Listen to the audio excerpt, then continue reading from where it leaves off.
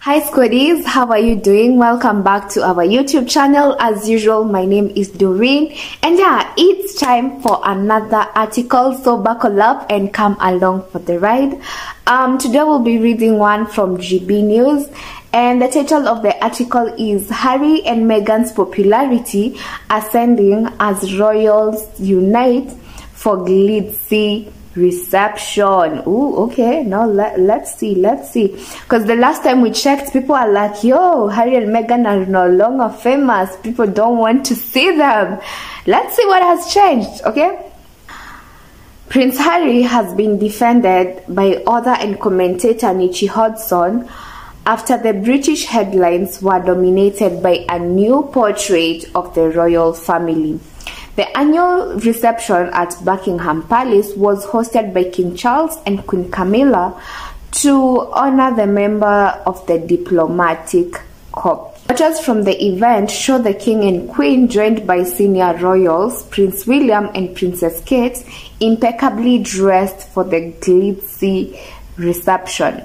The event's coverage has dominated another British royal event happening in the capital, as Prince Harry is facing the next stage of his legal battle with the Home Office over his security protection.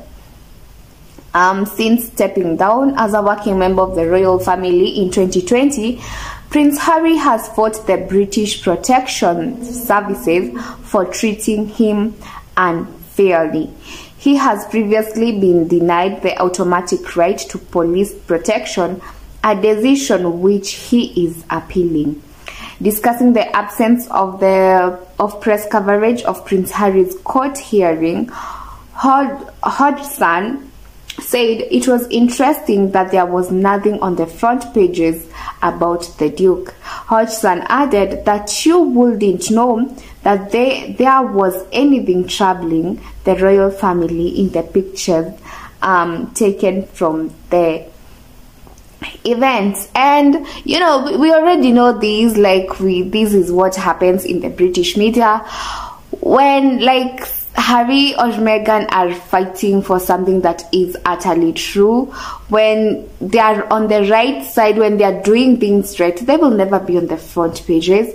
But when rumors sprout, when rumors start saying Harry and Meghan are doing ABCD, Harry and Meghan are the bad guys, oof, front pages, chap. That's what happens. In defense of Prince Harry, Hodgson stated, I actually think Harry and Meghan popularity is in the ascendant again, and I think it's a very tricky time for Harry because he has completely lost favor with the British media, But I keep saying, it's not the British media that makes a person popular. It's their actions. It's who they are. It's what they stand for. And especially in the times we are living in, where we are, where people, with the rise of internet, if a person wants to find news about anyone, they're just gonna go anywhere, just anywhere in the internet and look for that person. So I no longer think it's the media, no matter how much they try to, paint Harry and Meghan as the bad guys. That is not what makes them popular, because at the end of the day, people that really know who Harry and Meghan are,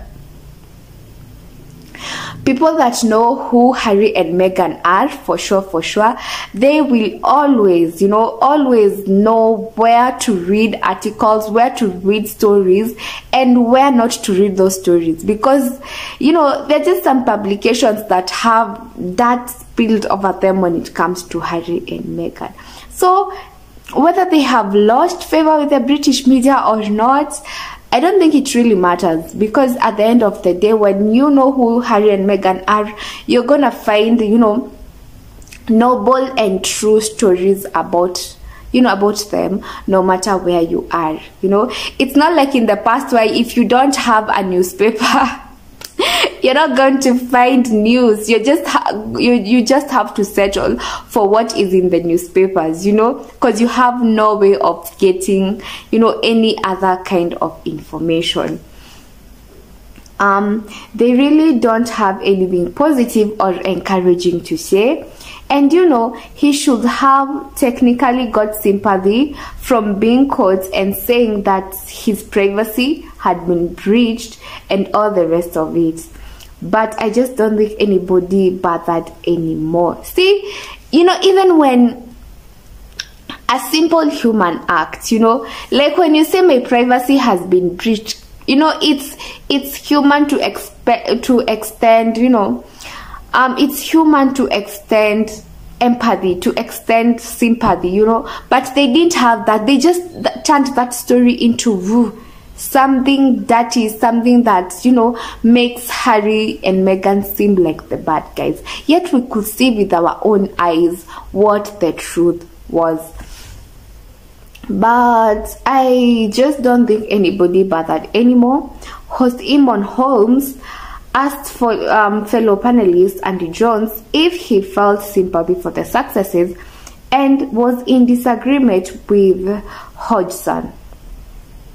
Continuing, Jones said, I used to be a little bit on the fence about the royals, and the more the British royal family, the ones that have stayed, get attacked, the more defensive I am. My wife's American and we go to America quite a lot, and there's natural interest in the royal family. I felt like before I'd sort of eye roll about it, and now I am passionately defending Charles.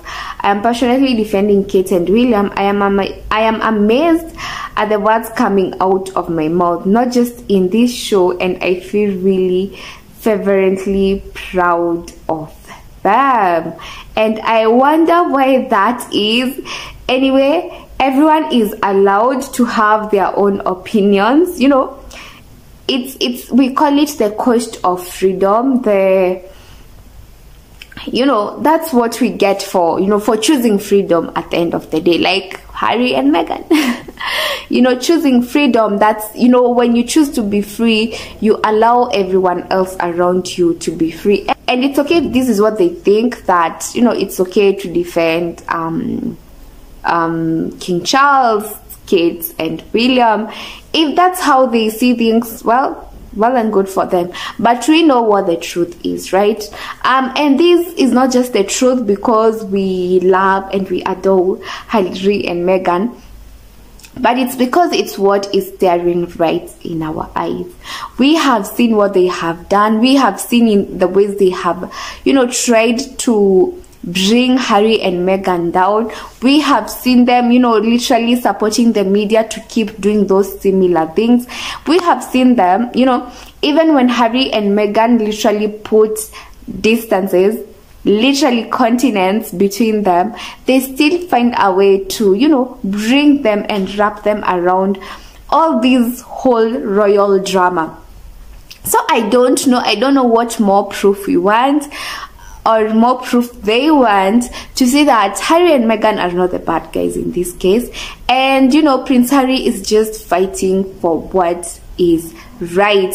And for those who really know who Harry and Meghan are, will not agree to be swayed by what the British media is allowing them to see, because that's what they do. They literally choose for you what you will read and the kind of perspective you have to have when it comes to Harry and Meghan. They don't give you the freedom to choose for yourself. They're like, what, Prince William is good, Prince Harry is bad. You see, Meghan is bad, Princess Kate is good, she is a princess. That is what they just paint for us. But if you are you are woke, you see what rumors are. You can see when the lies are staring for you at you. You can see when lies are staring at you in the face. You will know that this is what they allow you to see and read is not the truth, and you will look for the truth for yourself. Anyway, at the end of the day, all the best to Harry as he fights the Home Office for taking his security. unfairly, you know. And as I said before, this is not just for him, it's for his family, because at the end of the day his title is always gonna follow him everywhere, and chances of him being attacked are very high, and we obviously don't want what happened to Princess Diana to happen to him and his family. Anyway, until the next episode, bye bye.